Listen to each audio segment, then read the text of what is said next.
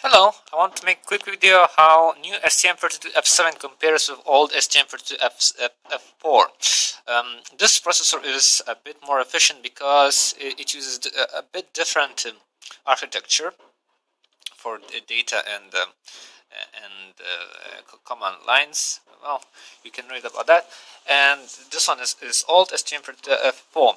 Now, demo is I'm painting same size fractals, so each processor has to make same amount of calculation per second.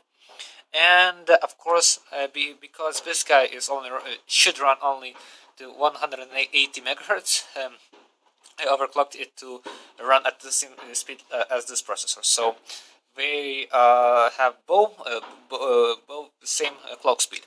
Now, only difference about this is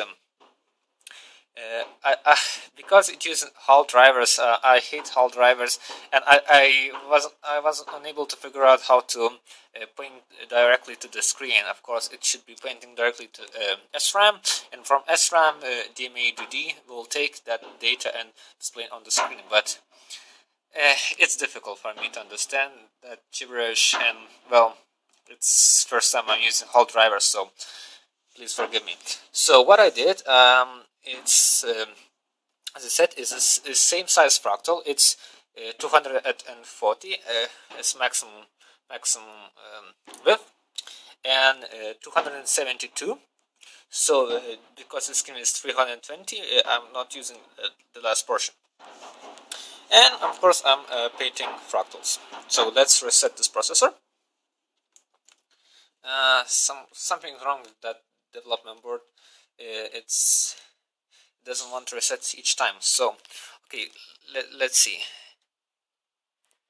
Now, as you can see, this guy is much more efficient, and of course it's even using the 32-bit colors. So it's alpha and 8 bits for green, red, and blue.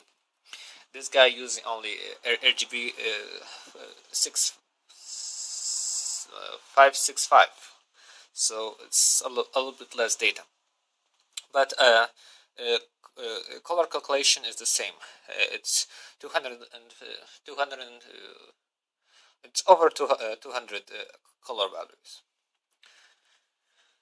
So as you can see, this guy is much faster than the old STM32F4. But what do you expect? It's I think it's 1000 core marks, and this is it is at least 2 times less. So,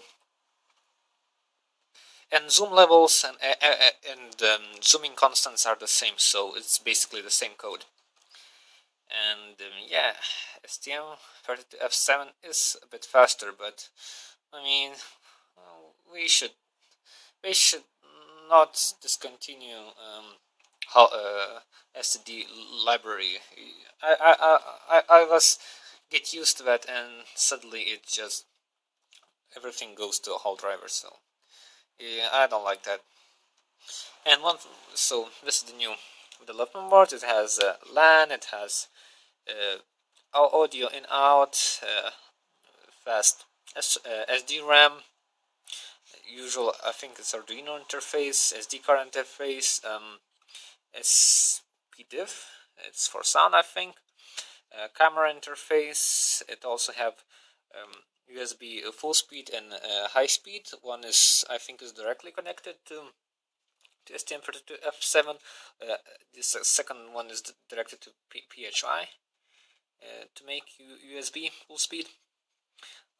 This is codec. This is for LAN, and yeah, and it has 2 MEMS microphones and a capacitive touch screen. That's very nice. This one is only resistive, and it's already cracked. So yeah, so this is a quick video to show the performance difference between STM32F4 and F7, and it's at least 2 times better. Yeah, it's hang, so.